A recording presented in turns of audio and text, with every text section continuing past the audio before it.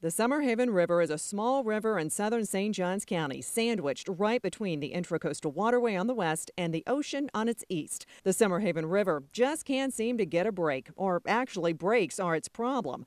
Ocean waves keep breaking through the nearby beach during big storms, sending seawater and sand rushing in. The biggest, most notable breach was in 2008 with Tropical Storm Faye. That resulted in the Summerhaven River getting almost completely sanded in. Docks no longer stood in water but on sand, and river wildlife such as manatees disappeared from the area. A community and state effort restored the Summerhaven River, sending water flowing through it again. Now we're breaching to the south of that. In 2016, Hurricane Matthew tore a new hole in the beach, pushing sand from the ocean into the river again, but not nearly as bad as before. Hurricane Dorian did the same thing in 2019, and then most recently, last November, a nor'easter ripped a new gap in the beach, essentially creating a new mini inlet. At that time, I reported, "This is the Summerhaven River behind me, and it is now connected to the ocean because of this most recently created inlet." Then the river gets filled in with sand and then impacts the flow of the river.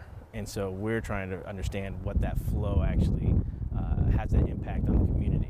County commissioners want to know if the river smoothly flows or doesn't because it's broken into two parts. How does that affect neighborhoods, the beach, and even the Matanzas Inlet? Tuesday, the commission will discuss spending $400,000 on a study to analyze the river and the impacts of it sanding in again. In St. Johns County, Jessica Clark, First Coast News on your side.